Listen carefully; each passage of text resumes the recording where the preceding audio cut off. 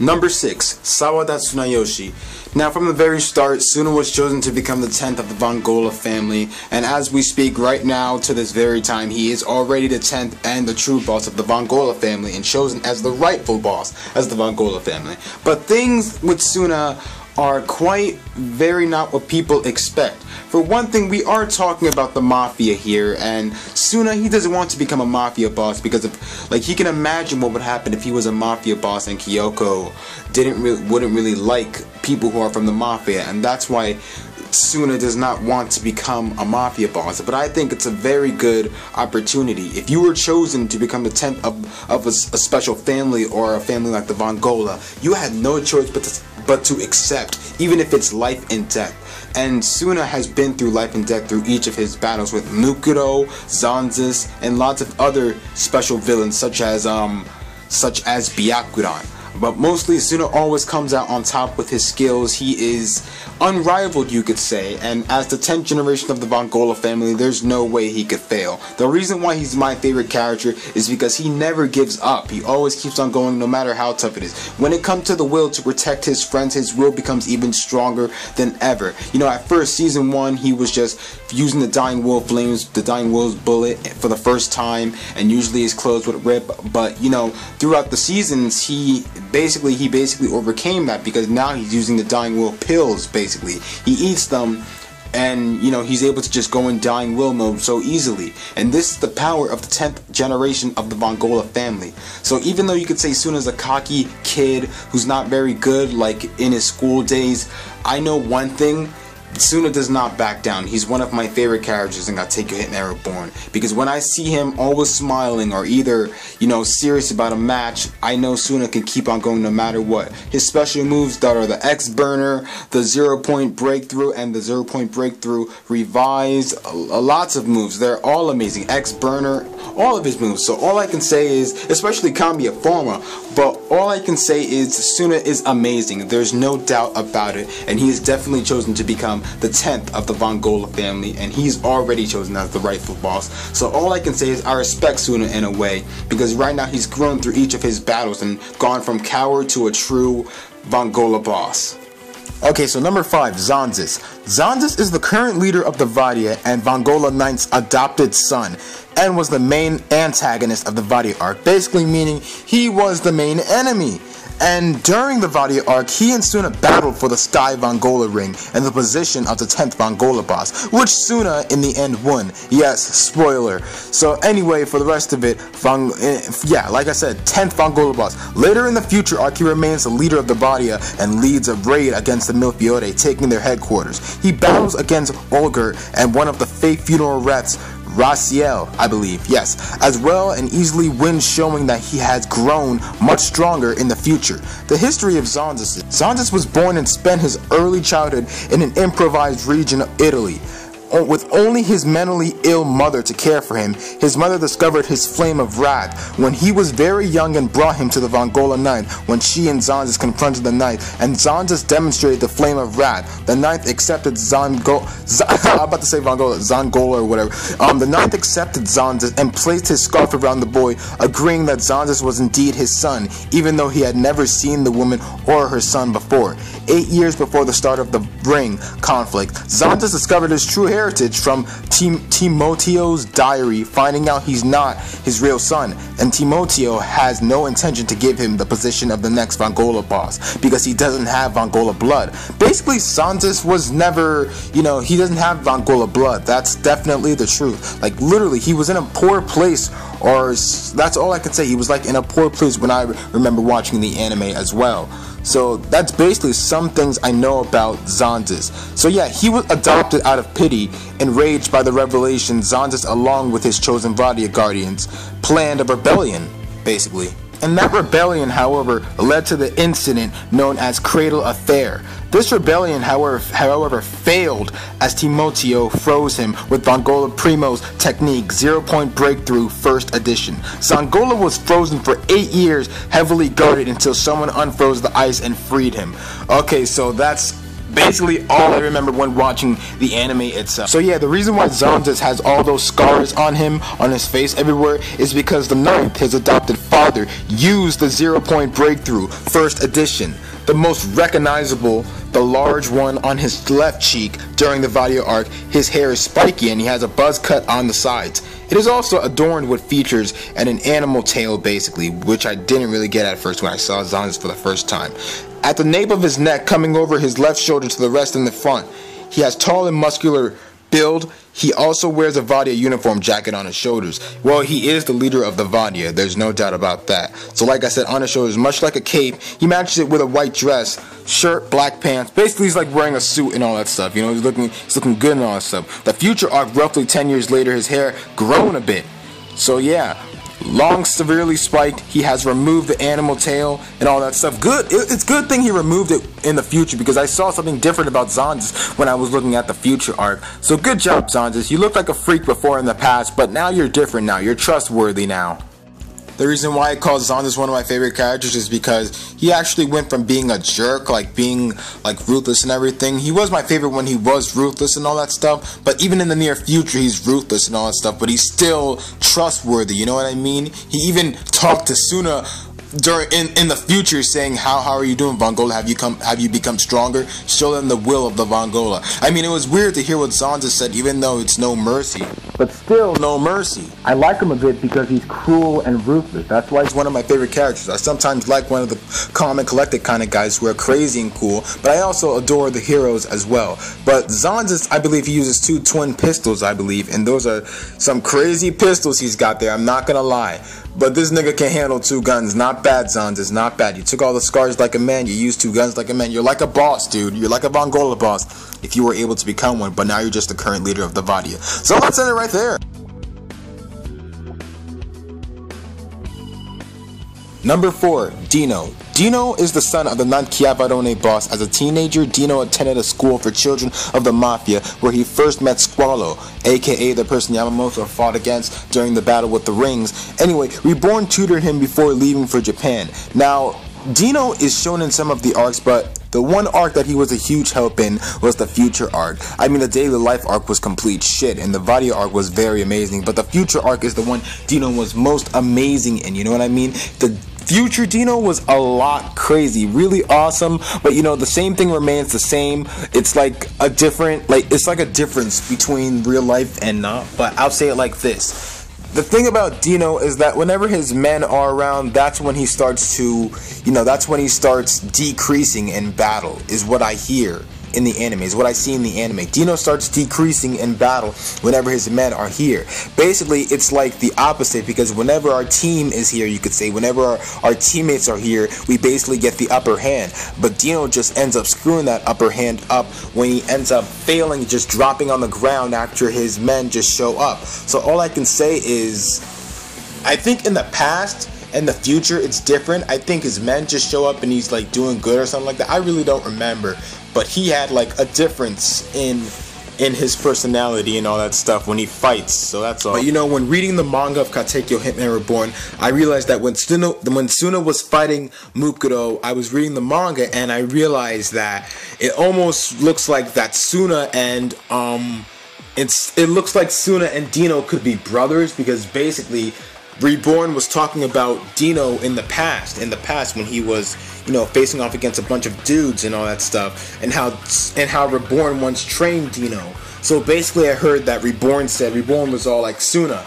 this is the path your brother Dino had to go through. So I don't know if Dino is like a distant relative of Suna and Suna just doesn't know, but because of, the whole Vongola and all that stuff, the Chiavarone family has up to 5,000 men or members in that family, and it's the same with the Vongola, I believe, but different. So all I can say is I think Suna and Dino might be brothers. So you're probably gonna put on the comment section of this video and you're gonna say, so dude, are you saying that Dino and Suna are brothers just because you heard that Reborn said it from the manga? No, I didn't hear Reborn say it from the manga. All I heard was Reborn said that Suna, this is the path your brother Dino had to go through. So I don't know if his family, the Von Gola, I don't know if Suna's family, the Von Gola, and Dino's family, the Chiapparone family, are like relatives. Like, I don't know if Suna and Dino could be brother. I don't know. But I'll show you, if you want proof or something that I heard Reborn say that, ask me. I'll totally send copy of the page to you. I'm not sure, so don't go judging me on getting the things wrong, because I'm still reading the manga, and I'm already on the new manga that left off, the new arc that left off after the anime, which the new arc was released, you know, back then when Katekyo Hitman Reborn ended their anime. So yeah, so far, yeah. But let's get down to the real reason here. The reason why I like Dino as an amazing character, as one of my favorite characters, is because he's cool in the right way. His design in the anime is very amazing. The yellow hair and all that stuff. The cool way he just, you know, fights and all that stuff. But just when his men are around, that's when he loses his guard. He drops his guard when his men are around. Because, like, I don't get it either. It's like, it's basically something that reminds me of Goku Deta a bit. You know what I mean? But like I said, Dino is very amazing. I can't underestimate this guy. He has a lot of skill in battle, and he is just amazing. He was a huge help in the future arc with his whole box weapon and all that stuff, and Dino has come a long way through his training. Just one thing doesn't change about him, and that's how he always loses his focus when it comes to his men showing up. That's all. Yo, number 3 is a very special favorite character of mine, and I didn't want to leave it out. Anyway, his name is Giotto, aka Von Gola Primo, the first boss and a founder of the Von Gola family. He is also the creator of the 0-point breakthrough technique. After his retirement, he moved to Japan and started a family. He is the paternal great-great-great-grandfather of Suna, who has repeatedly been shown to be similar to him. So definitely, I knew it. He was similar to Suna for a reason. There had to be a reason why he was like similar to Suna. But I can tell you one thing: he is way different from the cocky Suna way back then. So anyway, let's keep on going. Shown to be similar to him as they have the same weapon and techniques, including the 0-point breakthrough, almost identical appearances, and equally unorthodox families. The first family includes aristocrats, basically military men, rival mafiosos, and religious people. Yeah, I think I know what they mean when they mean religious people. I think they're talking about the person in Von Gola Primo's family who is resembled to Yamamoto, I believe, and that didn't make sense at first. But yeah, for the rest of it, yeah. Their guardians are quite similar as well. Yamamoto, Hibari, Mukuro, Lambo, Gokudera, and Ryohei have already been shown to be very much like their first predecessors in appearance, weapon of choice, and personality. Giotto looks very similar to Suna though. They have different hair colors. He has spiky golden blonde hair and his eyes are a sharp orange tone. The same as Dying Will, basically the same as Suna's when the letter is in hyper Dying Will mode. That's actually what I like, when the flames just fill, when it's just like Dying Will flames on a letter. That's actually pretty good. I kind of want one of those. Anyway, Dying Will mode, his irises are a lighter shade of orange. He wears a tie, a black tie, a black suit, black suit with white pin strips and a white undershirt with a black tie. He also wears a long cloak with a golden decorated attachment, which later becomes Natsu's Kamio forma. Not Natsu from Fairy Tail, Natsu as the box weapon. Don't be thinking I'm talking about Natsu from Fairy Tail. We are in Katekyo Hitman Reborn, okay? But definitely the one thing I can say about Von Gola Primo is that throughout his appearance in the anime, he has always been shown in Hyper Dying Will mode, and that's pretty bitchin'. But for the rest of it, he is shown to be a calm and collected leader that cares for his friends and family and is willing to protect them from harm. He has a strong sense of justice and actively pursues what he believes in is right for the people, which is why he formed the Von Gola family in the first place. He is similar to Suna in many aspects, especially their soft nature that Daimon once had commented on. Likewise, Reborn has once stated that Von Gola Primo was the kind of person who accepted anyone into the family, regardless of background. He also basically is shown to highly value friendship and other bonds that he has with people he knows, and wishes for their bonds to be always remembered. He is also a forgiving person that never holds any grudges when Daimon betrayed him. Giotto still considers him as one of the guardians. Also, Giotto seems to share Suna's beliefs that a person not willing to die, protecting his friends does not deserve to be Vongola boss. Ain't that the truth, Suna? And as for Zan's not a good leader. Definitely destroys as a family. Anyway, for the rest of it, I gotta say Vongola Primo is one of my favorite characters for a reason. Not just because he looks like Suna or any of that, but because he has the passion. He's a forgiving person. He doesn't, no matter what, he still accepts anyone as his friend, even if they do betray his family. But what I can't see is why the person who resembles Hibari in Vongola Primo's family, why would he ever join a family? I thought, like, his personality as Hibari's is that Hibari doesn't join nobody. He does what he wants, yet he still helps out the family when he doesn't give a flying fuck about, you know, what goes on with Suna and them. He just doesn't. He just cares about protecting his school. But the one resembled to Hibari is, you know, practically different, and he still remains with the family as well.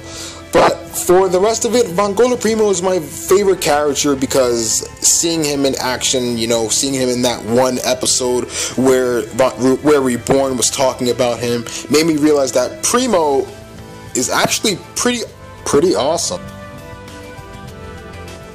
Number 2, Hayato Gokudera. One thing about Hayato Gokudera is just one thing. Whenever he sees his hot sister Bianchi, he literally just gets a bellyache, just gets like a tummy ache and just goes on the ground. I'm done. So Gokudera basically had this fear back then, right? Basically his sister, the thing his sister did to him basically was the first time she cooked for Gokudera. One thing Gokudera never knew that he already knows for all these years is that Bianchi, Gokudera's stepsister, I think, or half-sister, you could say, is basically a poison cooking bitch. So that's basically why Gokudera doesn't get that much respect. Basically, Akira Amano, the creator of Katekyo and Reborn, put Gokudera with respect and non-respect. The reason why it's non-respect is I've already told you, poison cooking from his sister Bianchi, and then just getting on the ground because of that. And respect because he is a punk. A crazy punk. He basically does what he wants, but sometimes he would get Suna in trouble because, you know, he's always beating up dudes, whoever messed with Suna, because Gokudera, that's just his job basically. To him, it's just his job to protect his boss. He is the right-hand man of Suna, and he does whatever it takes to protect his boss. All I can hear when he's talking to Suna is 10th. The only time he said his name Suna was the very first time Gokudera appeared in the anime. That was the only very first time. So all I can say is that when, you know, after that, for the rest of the anime, Gokudera is just referring to Suna as the 10th because he is the 10th of the Vongola family, and the family members must respect the leader of the Vongola family, which is the boss. That is why Gokudera keeps saying Judaine, which means 10th in Japanese, basically. Judaine. That's all I hear Gokudera say to Suna, but he's willing to fight, willing to risk his life in order to protect the boss. He doesn't give a crap about Yamamoto. He doesn't give a crap about anybody in the family besides the boss. That's all I can say. I mean, Gokudera can be a jerk at most of the time, but he's very amazing. He doesn't back down from a fight at all. And yes, he is a punk, definitely a punk. He doesn't let no one stand in his way, but Gokudera is a beast. He's definitely one of my very, very favorite characters in the anime. So all I gotta say is Gokudera gets a S+, basically. S+, because Gokudera is too epic. Like, literally, he's smart and epic. I mean, even in class when they're all together at Namimori High or middle school or whatever, Gokudera can just be a show-off at times. I mean, when everyone's parents were coming over in that one episode, like even Suna's mom, when everyone's parents were coming over in that episode, Gokudera acted like a beast, man. He ain't give a shit. He even talked down to the smart bitches. For Gokudera, his specialty would be dynamites. He uses them all the time in each of his battles, but when he got his box weapon, things were a bit different. Now he just uses this skull-shaped weapon on his arm in order to shoot blasts and all that stuff. And you know, all I can see is the red desperation flames on Gokudera, and it's totally amazing. Sistema CAI is awesome. like really awesome. His partner Udi, his box weapon, I really like it. I like it all. For Goku Deta, I can say that Goku Deta is a very amazing character. I mean, he doesn't let no one beat him, like he doesn't let no one defeat him, but the only person he can be defeated by is his sister when it comes to poison cooking. That reminds him about his past with his sister and how terrible Bianchi is at cooking. But in the end, Goku Deta is still a beast either way. So all I can say is, Goku Deta, you're the best out there, my boy. You're the best. Bruh, Kyoya Hibari, #1. Hibari, if you don't back your ass up right now, I swear to God, you ain't gonna bite no one to death. You hear me? You are not gonna bite me to death. I don't give a shit if you bite anyone else to death in the anime itself, but me?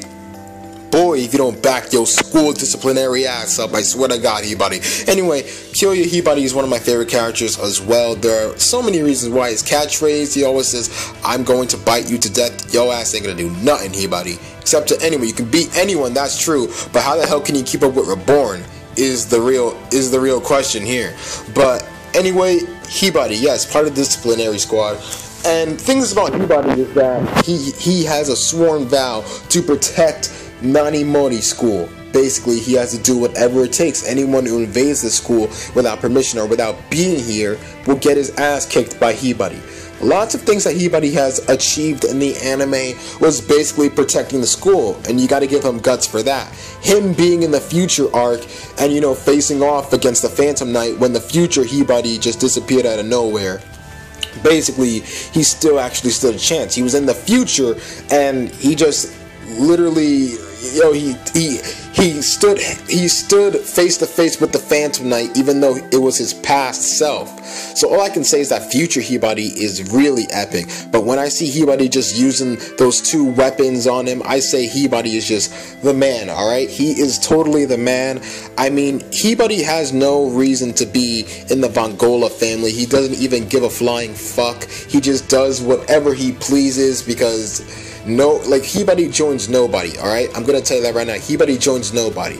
His tutor is Dino, basically, and yet Hibari takes the ring and all that stuff and helps Suna out in his own problems with the whole family against the Milfiore during the whole future arc. And that's when Hibari actually was interested in a fight.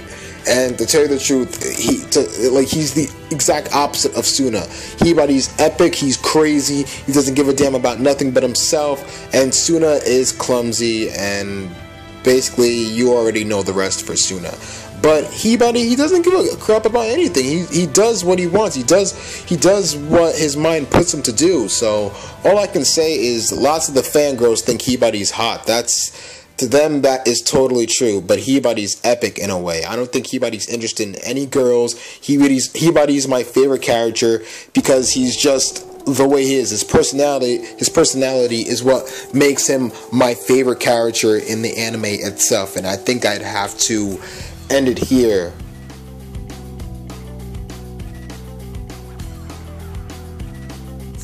All I can say is that's my top 6 katekyo Hitman Reborn characters of all time. One of my favorite. I haven't gotten started with my female favorite characters of katekyo Hitman Reborn.